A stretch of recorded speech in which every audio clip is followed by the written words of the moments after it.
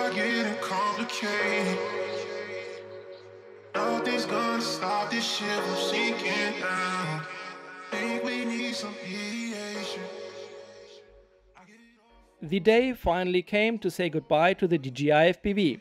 I just didn't get enough use out of it. It was settling dust, and whenever going out I was finding myself picking other quads. So I decided to sell it.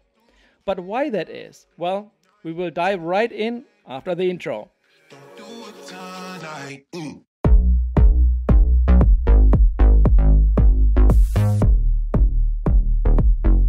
If we gon' hit it, baby.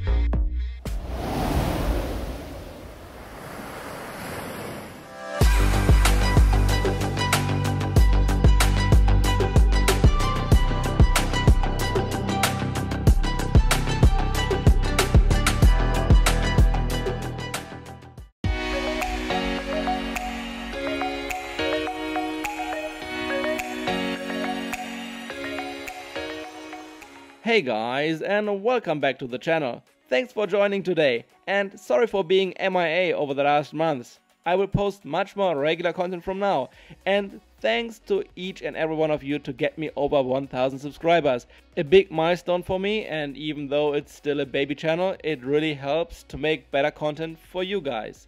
Today I want to talk about DJI, and in particular the DJI FPV, and why I find myself not flying it anymore. It's just settling dust, and there are several reasons for that. So let's dive right in. But first hit that like button and subscribe to the channel so that we can get to new grounds and taking that channel further. It really helps the algorithm out a lot if you do it early in the video, and I will really appreciate that. Thank you very much to all and every one of you.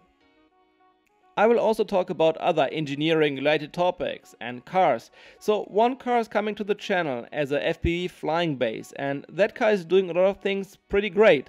I have two Cybertrucks on order, but they're not coming in anytime soon. So I had to bridge that kind of gap with something else. That car is doing a lot of things pretty great, and I'm really looking forward to share that content with you guys. But for now, let's get back to the real topic here and the DJI FPV. It is marketed by DJI as the all-in-one, ready-to-fly, easy-to-get-into FPV system, and in my opinion it really is not that.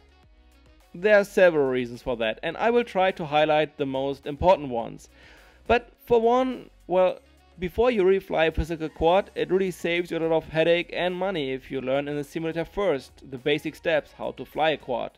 And then you want to learn how to build a quad because you want to repair it by yourself. So if you build your first quad from the ground up, it will really help you down the road to repair things, and things will break if you're getting into FPV. So what could be a better approach in getting into FPV? Well, let's take a look at the AOS. It is one of the better frames, and building it up from the ground, well, you have a very good quality frame, you know how to build it, and it flies great. The disc load is much lower than from the DJI FPV, it performs better, it flies better, and it gives you, in the first steps learning how to fly, much better abilities.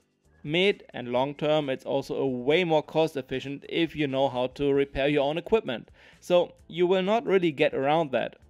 However, if you really want something ready to fly from the very beginning, you could choose the Evoke. It is a great flying quad, it has also a very low disc load, especially comparing to the DJI FPV. You can learn down the road how to repair it because it's completely repairable for you, and you will have better image quality. Whatever you put on there, a GoPro or something from DJI like the Action 2 or from Insta, the 360, whatever you choose, you are having control over when you upgrade that camera system and what kind of image quality you are aiming for. And that is in your control. With the DJI FPV, well, you don't really have that choice. Sure, you can put a GoPro on a DJI FPV, but then it really flies like a school bus. When thinking about long range, the Raycon 6 comes to mind. Designed by Dave C, it is a very high efficient, low disc load, long flight time, quad, and it is a good quality frame. It is repairable, and I like it so much that I made my own interpretation for this frame and built my own Recon 6 with a different flight controller and different motors, making it even lighter and more efficient for better long-range flights. That content also will come up on the channel sometime soon, so stay tuned for that. Coming back to the argument that the DJI FPV is a good trainer. Well, if you want to learn how to fly a quad, you have to fly in acro mode, and that means you will crash a lot. And you cannot afford to crash the DJI FPV a lot because it will not survive that. A very lightweight quad like the Meteor 65 for example, well, it will also crash very lightly, and there are not many forces working on the frame when crashing and bumping into a wall, so you can get a first feel how to fly.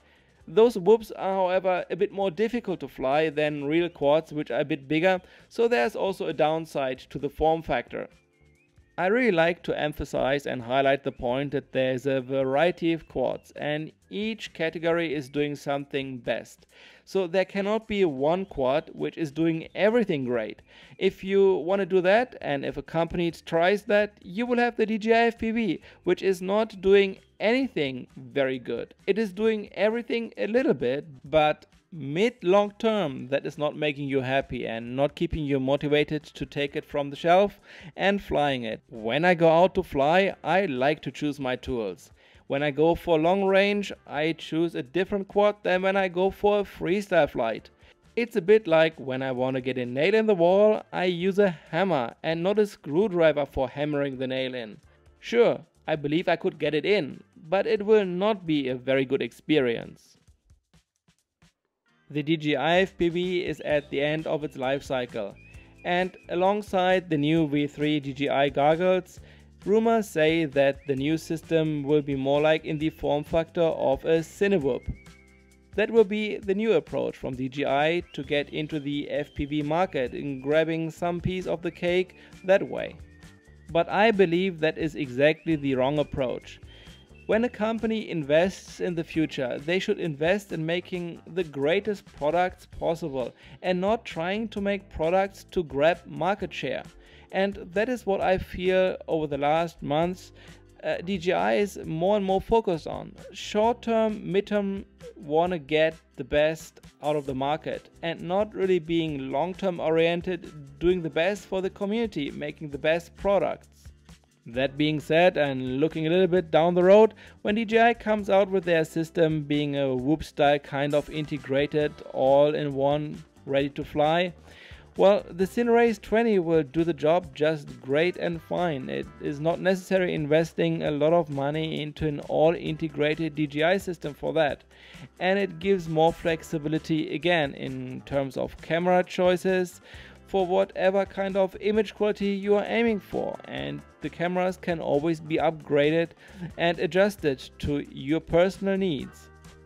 In FPV we have a variety of tasks and a variety of flights we want to perform, and for each flight we want to choose a different kind of quad, whether that is long range or in bad weather, or if it's freestyle. For freestyle, my choice was the Evoke recently, and it's just a great quad ready to fly out of the box, even for beginners, for just getting started in FPV. Great to repair. Looking at DJI and how their behavior as a company and company culture recently was, is quite worrisome to me. DJI, without a question, created a very great digital system. And we went out and bought. We went and bought our Vistas, our air units, and we invested in our V1 and V2 goggles. We enjoyed and we got used to fly digital FPV. So DJI knew there is no competition, and they knew they don't need to move if they don't want to, so they didn't listen to the community.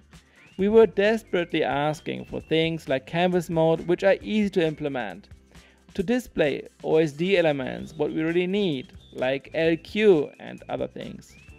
But DJI did not move. They just didn't give us what we want, because they didn't need to. They could sell anyways. Please don't misunderstand. I don't hate DJI.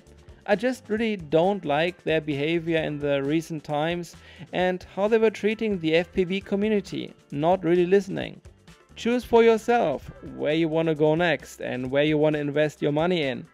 But the great thing is that you have a choice. With Walksnail coming up, a new digital system, hardware-wise very capable, software-wise, well, maybe still there's room for improvement. We are living in exciting times for FPV, and there is a lot of exciting great stuff coming up. And the competition between the companies will make everything just better for us, I believe strongly so. So what is happening from now for the channel? Well, I will share all content I really love, and that is FPV, all engineering related topics, cars and stuff. Well, leave also your comments below what you like to see. Next topic will be the FPV flying base, the car I was choosing to bridge the gap until the Cybertrucks are delivered.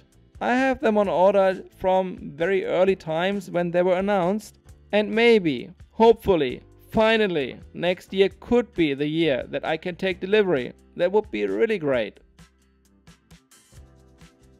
And as always guys, thanks for watching. Have a great rest of the day, stay safe, and see you in the next one.